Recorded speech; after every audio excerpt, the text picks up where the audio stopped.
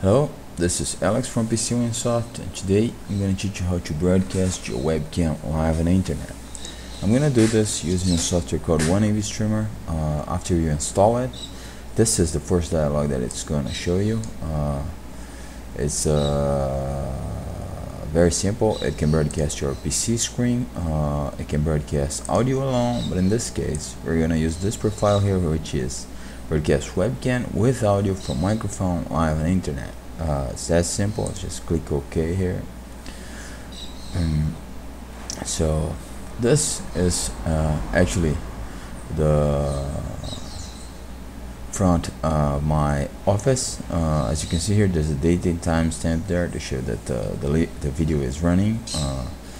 So let's just get to the point. What is important on a broadcast? The most important thing on a broadcast is the bandwidth that you're gonna use. So in this case, I'm using a bandwidth of 600 kbps. Of course, there's lots of choices to choose from here. You got DVD quality video, you got film content video, HD, you got low bandwidth video, of course, for dial-up connections, and you can also edit the bandwidth and the settings for the broadcast, so you can set this exactly the way that you need it. What's important to know is that if you're gonna if you have a bandwidth, let's say smaller than the bit height, then people won't be able to see your broadcast because you're taking more space than it can go through the pipe, so that's not gonna work. But if you have a bandwidth that, let's say, is 10 times bigger than your bit height here, then you can have 10 people connected and watching your broadcast live without a problem, because that's the space basically that there is for the video to be transmitted. So that's the math of the broadcast. That's important to know. So once you got that going, you should know the other feature that OneAV Streamer has that is very cool actually, is that you can upload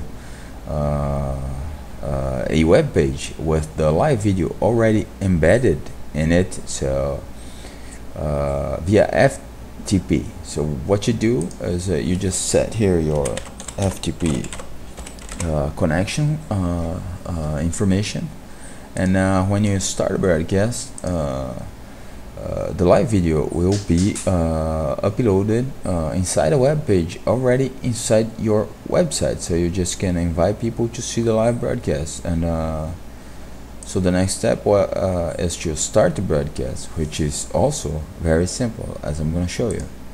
Action broadcast, just start the broadcast. That's about it. Here's the URL of the broadcast. I'm just tested here.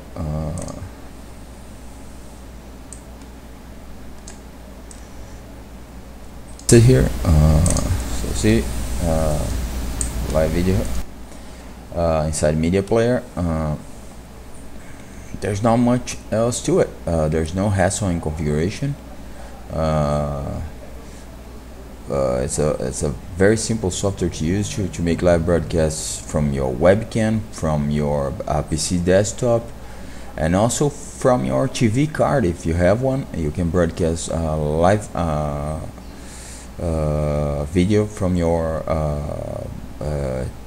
cable TV, for example. So that was it. Hope you have enjoyed. See you next time.